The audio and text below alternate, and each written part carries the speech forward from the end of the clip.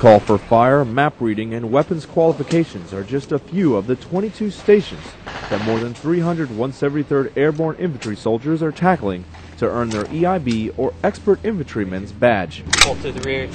For many, the EIB is considered to be a rite of passage.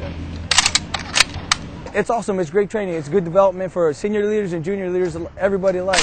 Training in basic skills is a major goal of the EIB program, but it also provides an area of common experience and vocabulary every infantryman should know. It's absolutely technically proficient in all their weapon systems, so if something goes down, they know how to fix it, they know how to load it.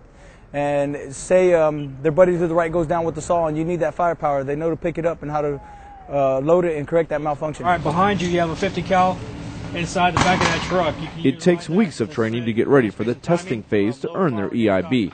This pressure-filled experience has been around since 1943, showing its time-tested relevance. This is our bread and butter out here on these lanes. These soldiers know the importance of the Army motto of train as you fight. We say that all the conditions in that ain't gotta be sunny every day, you know, mud. It's just like real world situation. It rains and it snows, it's muddy, it's dry, it's good training. You're double no-go. Not everyone completes the EIB the first time. But whether they earn the badge or not, they grow as infantrymen, making them more prepared for when duty calls. Specialist Joe Tolliver, Vicenza, Italy.